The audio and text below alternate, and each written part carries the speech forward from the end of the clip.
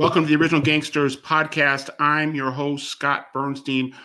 We're going to do a edition talking about some breaking news in the NCAA related to a potential point shaving scandal that's starting to break now. And we're going to do our first episode that I'm going to call a producer episode with my main man, Benny Augusta, our producer, our MVP that's really helped us turn the corner and get us into the 21st century and get all of our multimedia kind of firing at once.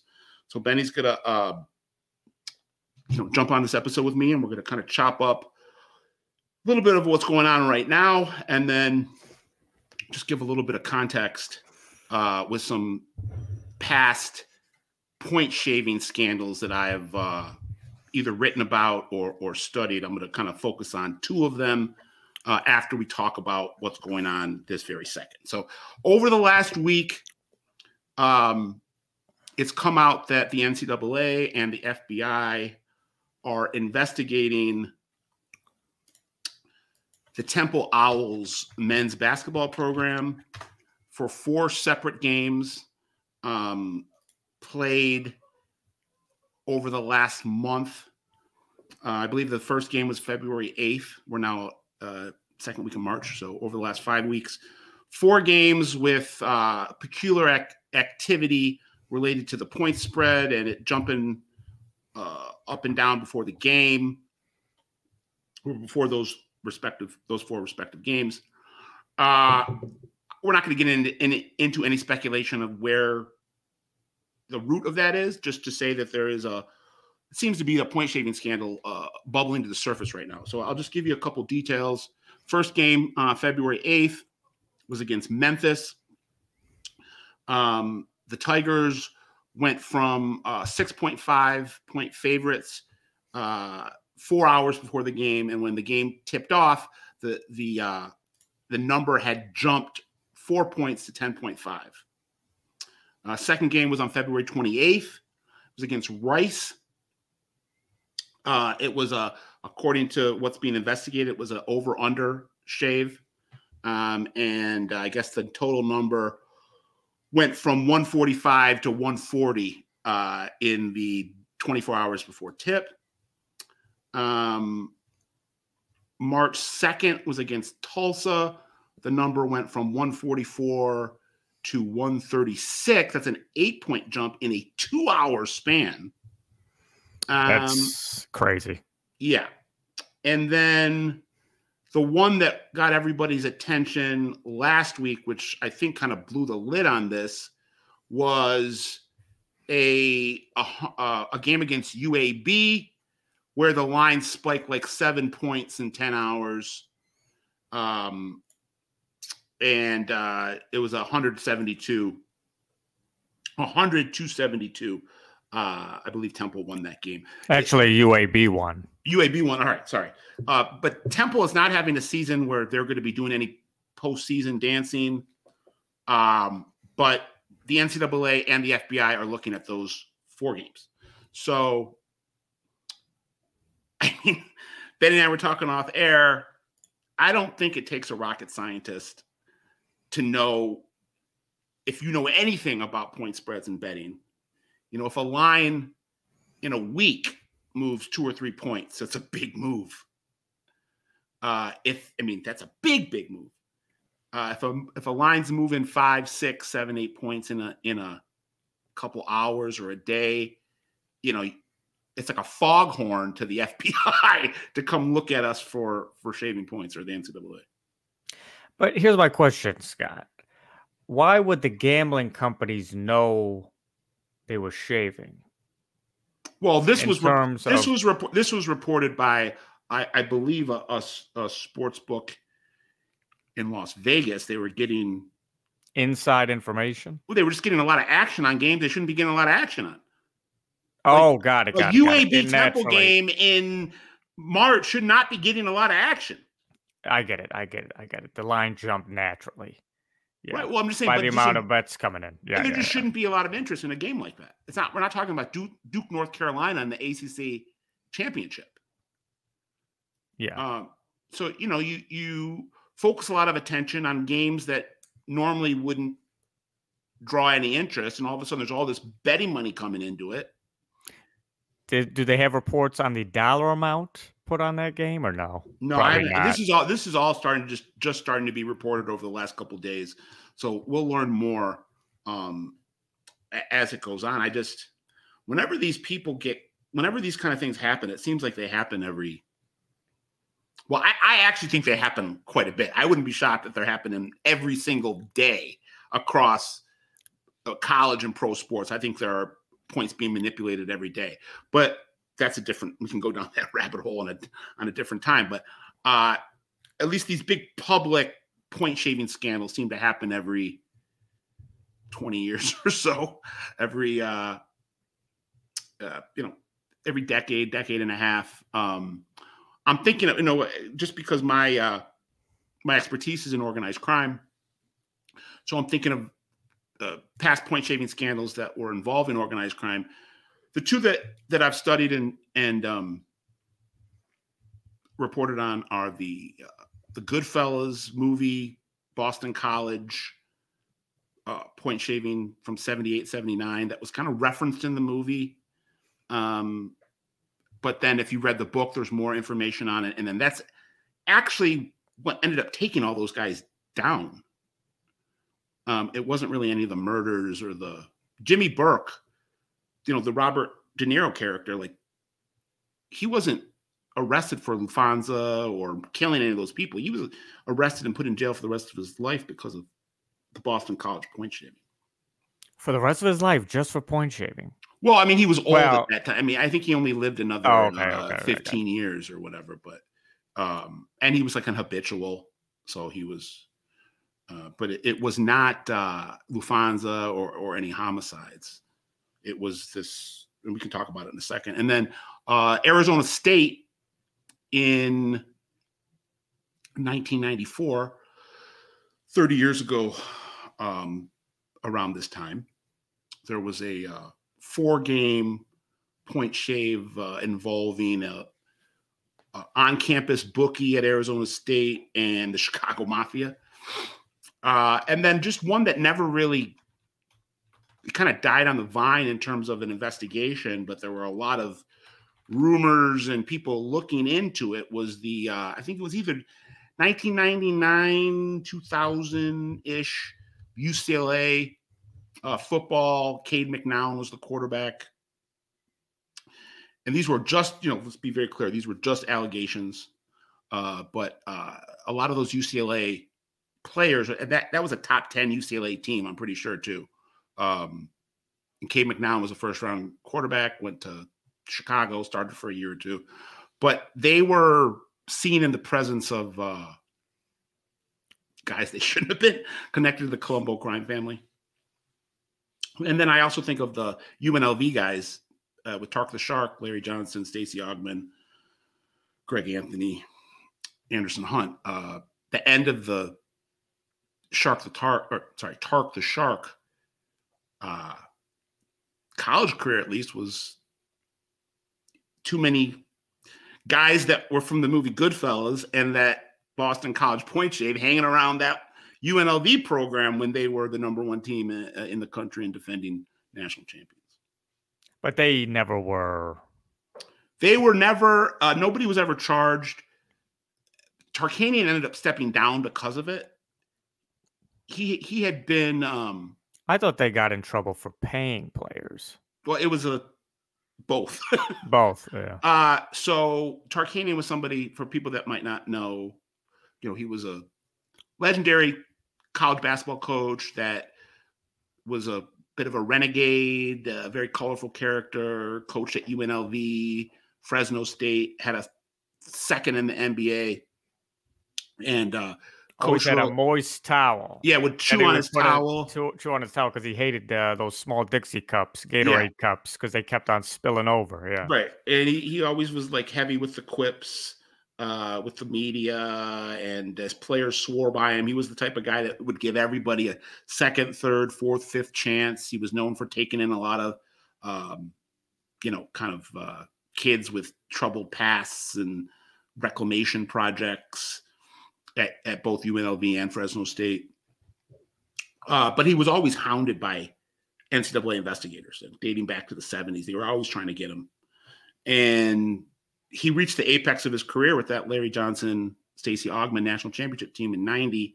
They came back in 91.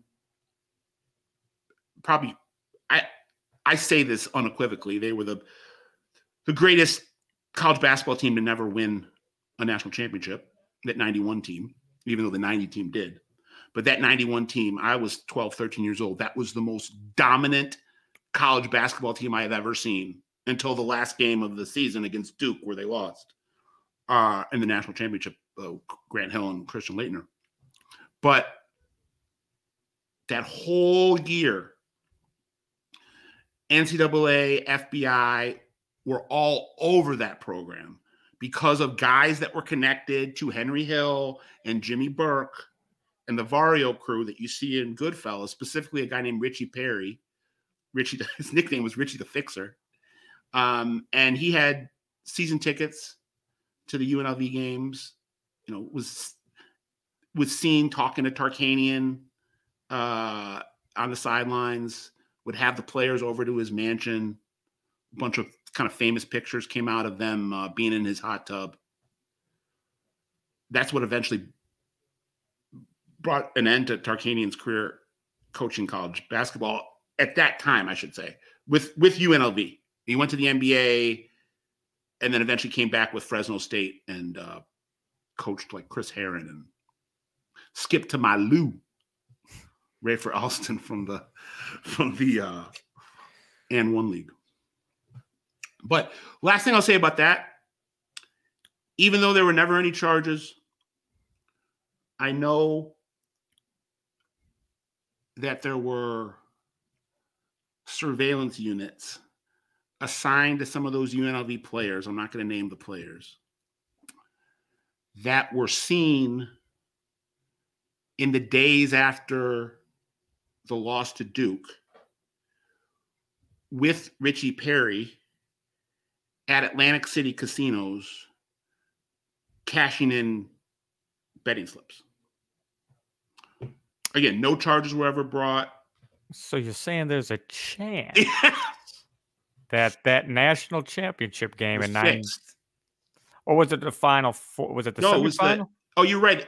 I think it was. I think you're right. I think it was the semifinal, and then Duke beat them in the semifinal, and then beat Kansas in the final. I'm pretty sure you're right. It was a semifinal game. And it was, I think it was their first deficit of the year, and they didn't know what to do on that final play. Larry Johnson, I can remember it. Larry Johnson drove to the basket, didn't take the shot, pushed it, threw it back out. Guy missed the jumper, but it was a very helter-skelter final play that didn't look like they knew what they were doing, or maybe didn't want to know what they were doing. I don't know. I don't want to get into conspiracy theories, but I know that was investigated.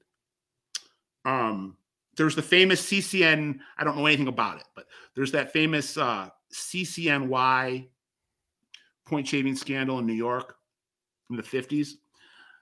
There's the scene in The Sopranos. Remember when Carmine Lupertazzi dies and they call over to Junior's house and Bobby Bacala answers the phone and tells Junior that Carmine died. And then Bobby Bacala says, "I heard he invented point shaving." And then Junior says, "CCNY, point shaving scandal. I bought myself a new Cadillac." Yes, yeah. That's all I know about that scandal. Just jumping into Arizona State for a second. That was the Chicago mob. It was a Jewish kid from Brooklyn who came to Arizona State, a guy named Benny Silman, was booking bets on campus. I think when he was a freshman or a sophomore, he met an older guy that was also booking bets. His name was Joe Gagliano, and he was connected to the Chicago mob, where his dad and his uncles were. Gagliano moves home, whatever he was doing in Chicago. Silman is like a senior at this point, and gets the best player on the team, or I should say, gets the 2 best players on the team in his pocket. A guy named Headache Smith and Isaac Burton. Headache Smith was going to be a first-round NBA draft pick. He was the #1 scorer in the Pac. With that back then, it was the Pac-10. 93, 94, I think, both years. And Headache Smith was betting through Silman, got in debt like $10K. Silman had the idea, let's shave it, like to eliminate your debt. And at that point, I believe they were shaving wins. I think. Where like the players didn't have to lose the game. They didn't even have to lose the point spread. They just had to be sure that the point spread was covered. Okay. So they could do the mental gymnastics in their head and convince themselves, oh, we're not losing for our team. We're still winning, but we're just making sure that the point spread is at a certain point. One of those games, I believe, Headache scored 40 points. So Silman gets on the phone to his old pal Gagliano in Chicago and says, this is probably, the story I'm about to tell, this is probably, in terms of money, the biggest point shave or at least what we know of, biggest monetary point shave in NCAA history. And this was 30 years ago, 94. It was 4 games. And they were bringing like $1 million to Vegas, like for every game to like spread it around. $5 million. I mean, like they were betting big money. And they would go to like 30, 40 different sports books in Nevada. So Silman calls Gagliano. Gagliano at that time was a kid too. I mean, I think he was like 24, 23, 24. But the guys behind Gagliano are the Mangiamellis, who were Cicero, Elmwood Park, Chicago outfit guys, into the trucking business, but serious guys. I mean, these were like real mob guys, not college bookie tough guys. Associates or made? No, the Mangiamellis, I believe, were made guys, or at the very least, high-ranking associates. Gagliano, I'm not exactly sure how he's connected to the Chicago mob Gaglianos, but I'm pretty sure he's related, son, grandson, nephew, cousin. Joe Gagliano, who was a pretty legendary guy in the 50s and 60s and 70s, and then Gary Gagliano's around right now.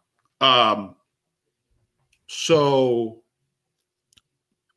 first 2 games go well, everyone wins money.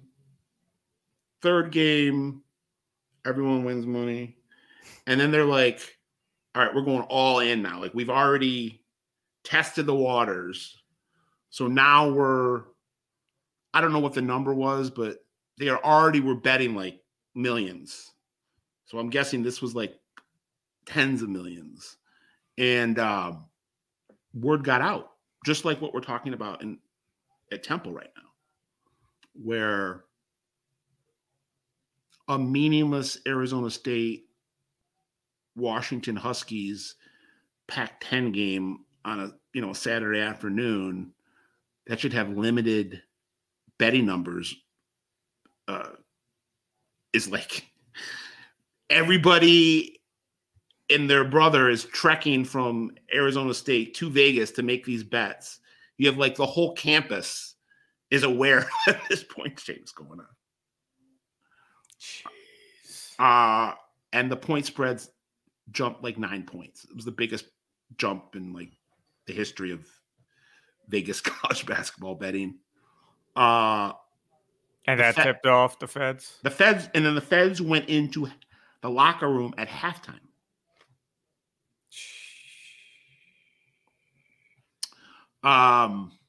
That's pretty dramatic, right? Could you imagine? Well, Halfway through your coach halftime speech. yeah. Oh, by the way, the feds want to talk to you. And the coach at that time was Bill Frieder. Me and Benny being from Detroit. Bill Frieder is a Michigan guy. Started his career as a pretty successful high school basketball coach in Flint. Won a couple state championships. Became an assistant coach at Michigan, and then became the head coach at Michigan for most of the 1980s. Had some very good Michigan basketball teams, back-to-back Big Ten champions, 85, 86. I believe they entered both of those NCAA tournaments as 1 seeds. And in both of those tournaments, they got upset before the Sweet 16. 87, they made the Sweet 16, lost to North Carolina. Or maybe it was 88. Either way. 89 season, the year they win the national title, 6 NBA players on that roster. Glenn Rice, Terry Mills, Loy Vaught, Ramil Robinson. Benny, you know about this? You obviously don't remember it, but do you know about it? About Frieder takes the Arizona State job like a day or two before the NCAA tournament. And Michigan is like a 6 seed, even though they got 6 NBA players on the team. They had underachieved that whole year. And he announces, it was either right before Selection Sunday or right after Selection Sunday. He announces that he's going to take the Arizona State job after the season, but I'm going to coach the tournament. And Bo Schembechler, who was the athletic director, is like, no, you're not. Kick bricks. Get the fuck out of the building. It was pretty controversial at the time. And then they Steve Fisher. They elevated Steve Fisher, who was the assistant. And Steve Fisher goes from nobody knows who this guy is. Even in Michigan fans, I don't think knew who the guy was. And 2 weeks or 3 weeks later, he's winning was that their first national championship? It might have been their first national championship. I believe in basketball. I know they went to the finals a couple times in the 50s and 60s. In the 50s. I think that's their one and only championship in basketball. But that was because Frieder left to go to Arizona State. So 5 years after that, he's got this Arizona State team who was I think they were a good team. I mean, they weren't great, but they were like NCAA tournament caliber. Headache Smith was a all-conference, one of the best players in the league. And this guy threw away his entire pro career for probably $40,000. I guess it's different. And it's at different. The time, yeah, it's easy to talk crap at the time, but he probably was struggling. He was probably struggling, and that $30,000-$40,000 is a lot of money for a kid who probably came from nothing. Right, came from Dallas, and back then there were no NILs no NILs, couldn't get paid, couldn't even sell your autograph. Somebody comes up to you and says, "Hey, you want to make some cash?" Well, he needed to erase his debt because he obviously was. Was he betting on games, or was he just gambling? No, he wasn't betting on Arizona State basketball. I get it. Yeah. From what I can remember, he was a big Dallas. He was from Dallas, and he was a big Cowboys fan. And I think he was betting big on Cowboys games, but betting prop bets, betting the game, but then also betting the over, betting how many touchdowns Troy Aikman was going to throw or whatever. And he accumulated a $10K debt, which would be a lot of money now, a lot of money 30 years ago. So the feds go into the locker room. Headache Smith and Isaac Burton, who were the guys that were shaving points, shit themselves. And they go out and they just destroy the point spread. So there's all this money riding on this game for these guys to shave it. And they got so spooked by the feds coming in the locker room, they abandon that plan, play it straight. But then all these mob guys had lost a lot of money. And that's when the whole thing blew up. Benny Silman got arrested. He ended up doing 4 years in prison for that. The mob guys themselves actually did not get that much time. Like less than a year. I think those mob guys were able to corral themselves in their plea. There was another like Phoenix kind of wannabe gangster that had heard about it, the point shave, and like just showed up at Benny Silman's apartment and just said like, yeah, I heard that you and the mob are shaving points. Guess what? I'm your new partner. And then he ended up dead afterwards too, but it was ruled an overdose. Who knows? So that was the Arizona. There's been content produced on it, scripted content and unscripted content. There's a ESPN movie in the late 90s, early 2000s. I forgot what it was called. I think David Krumholtz was the lead. And then there's like a Untold Netflix. So back to Temple.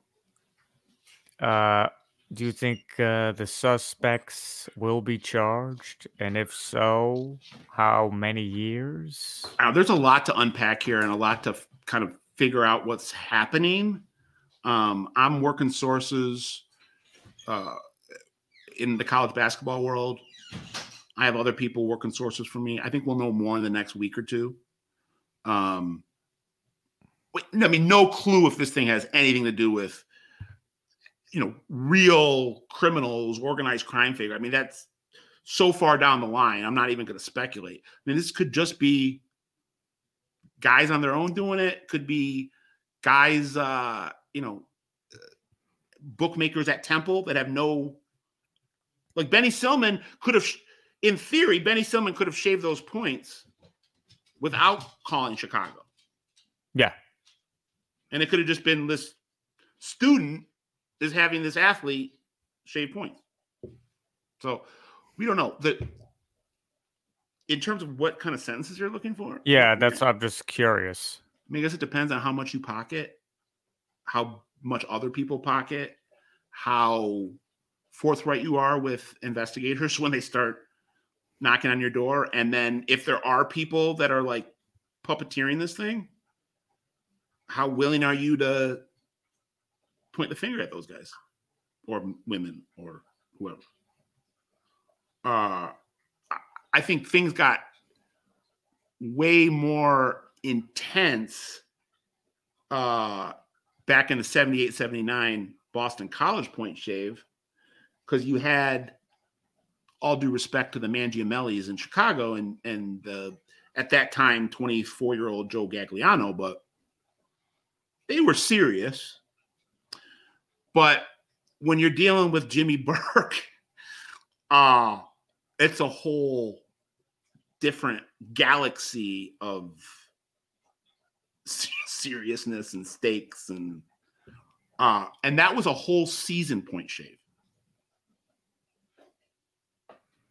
That wasn't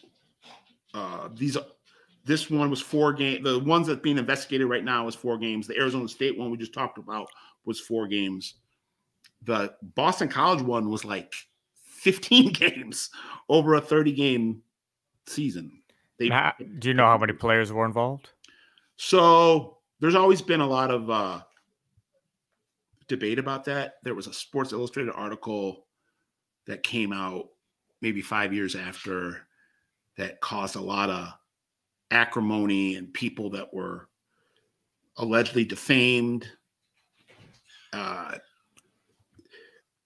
allegations that they were involved in it. They're claiming that was never proven.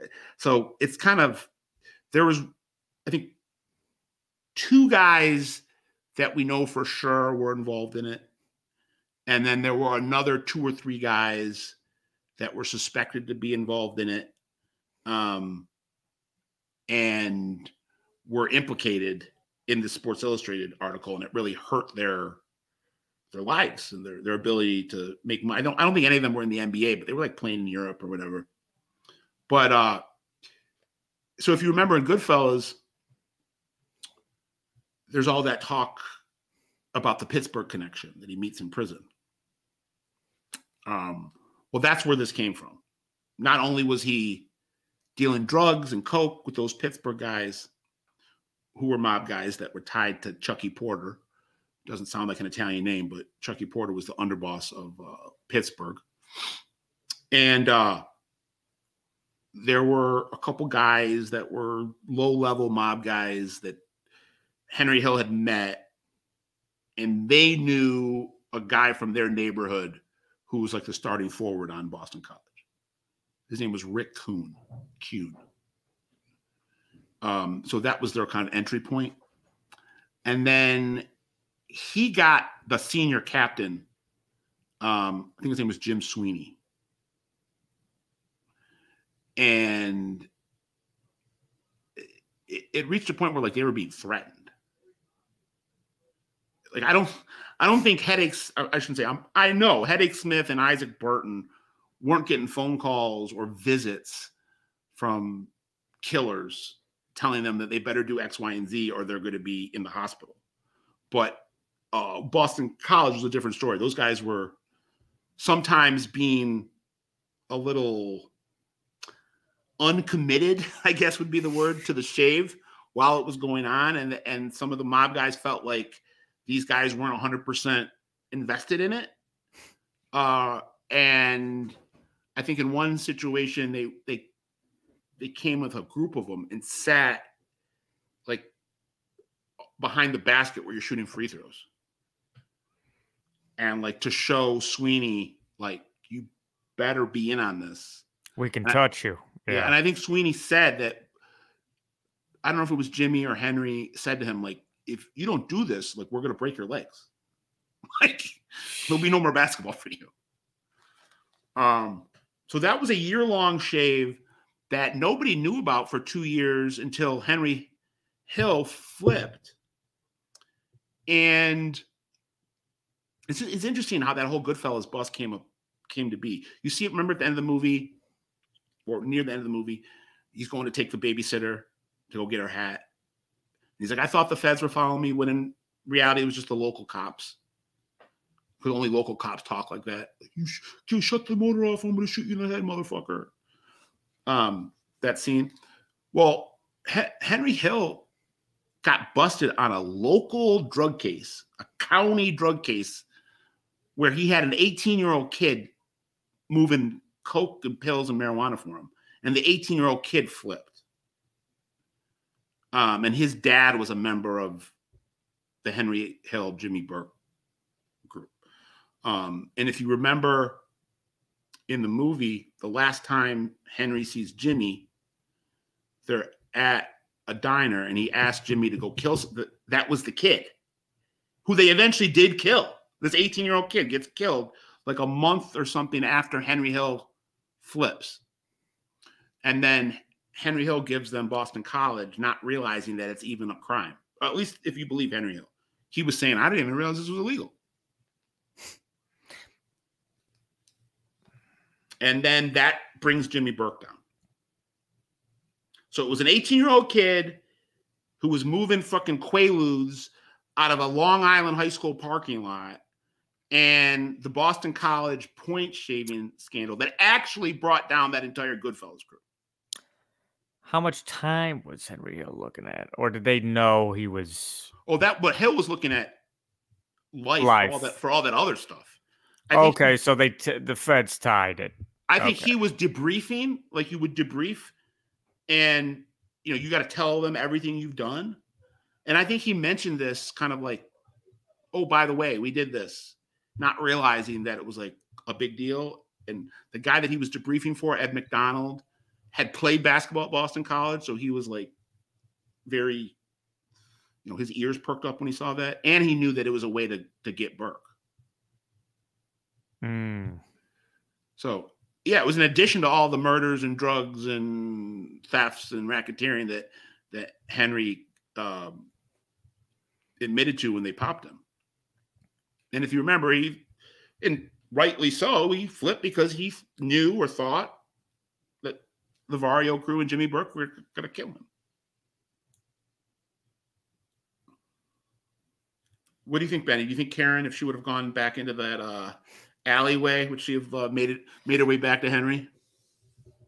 I don't think so. I don't either. At least how they portrayed it, how the director portrayed it, how Scorsese portrayed it. Oh, dude, just around the corner. Just around the corner. I don't think she makes it out. Another piece of trivia I always like to tell people that most people don't know is that Karen was sleeping with Paulie in the movie. Not in the movie, in real life.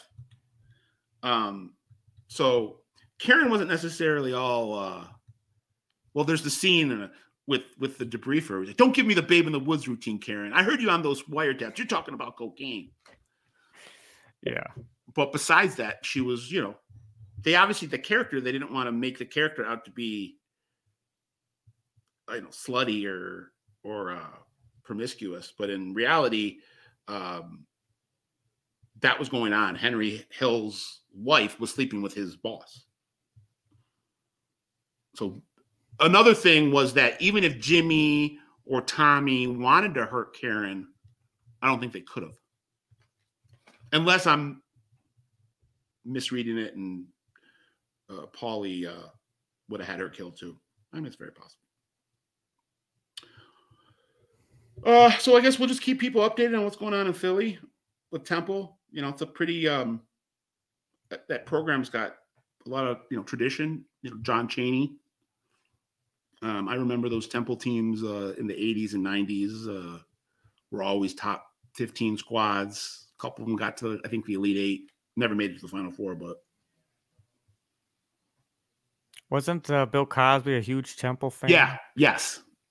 He played football at Temple. Oh yeah, I forgot about that. Yeah. And did he make like a wager with somebody? The curse of Bill Cosby is coming back on the Temple Owls. Yeah. Who knows? We'll see. Benny, thanks for joining me. Thanks for being a sounding board, listening to me ramble and give out random facts and spew useless information. No, this was good. But yeah, we'll keep everybody updated on what's going on. But those point shave shifts over the last couple of weeks were just screaming out to be looked at. And now they're being looked at.